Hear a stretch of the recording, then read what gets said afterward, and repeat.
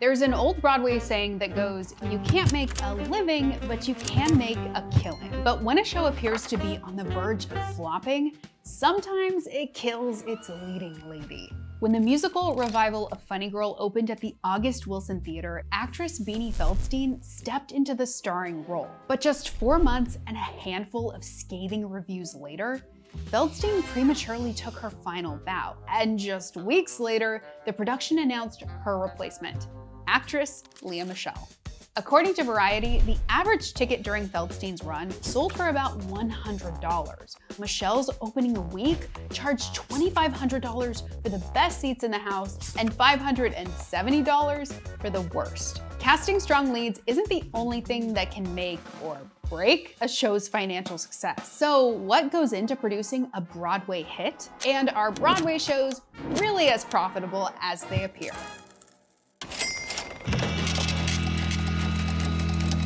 Theatrical performances have been happening on Broadway in New York City since before the Revolutionary War. You know, that one from Hamilton. Today, Broadway encompasses 41 theaters in midtown Manhattan, each with 500 seats or more. Pre-COVID, Broadway grossed nearly $2 billion during the 2018-2019 season. Variety called it a new golden age. Then, COVID hit, dimming Broadway's lights for a full 18 months. And since its reopening in September 2021, profits have barely scraped the $1 billion mark. There are lots of different ways to be part of the business of Broadway and lots of different ways to make or lose money. This is Dr. Derek Miller, a professor, theater historian, and principal investigator of the Visualizing Broadway project. Broadway is just complex enough to be totally fascinating and just small enough to be at least feel a little graspable, a little bit like one can actually sort of get one's arms around it. To understand how Broadway has endured crises like COVID and the Great Depression, you have to understand how it makes money. On-Broadway productions kick off like any other business, with money from investors. They typically give producers between $25,000 and $50,000 each to cover a show's upfront costs. For musicals, that number is about $10 to $20 million, or $70 million if you're Spider-Man.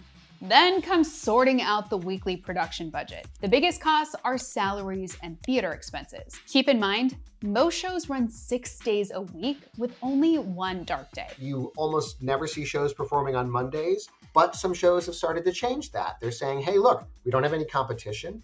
Maybe Monday's a good night to try to run this production. We can catch a certain kind of audience. During Broadway's Golden Age season, audience numbers peaked at nearly 14.8 million people, a dream for theater owners. They take home 5 to 7% of the weekly box office gross, plus an additional flat fee of $10,000 to $20,000. According to Variety, Lea Michele's opening week of Funny Girl grossed $2 million, breaking box office records for the August Wilson Theater. But what about when a show underperforms? To protect themselves financially, theater owners and producers usually set up something called a stop clause. The stop clause fundamentally protects the producers from being evicted as long as they're running above the stop clause. The theater says if you don't make X amount of the box office potential for 2 weeks in a row, then we can throw you out.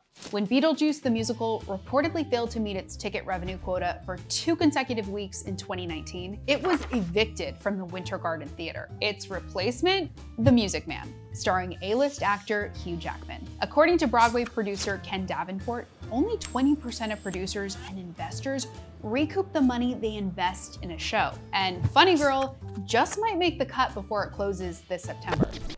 Even rarer are the breakout successes of new musicals like Hamilton. The New York Times reported that it cost $12.5 million upfront to produce the show.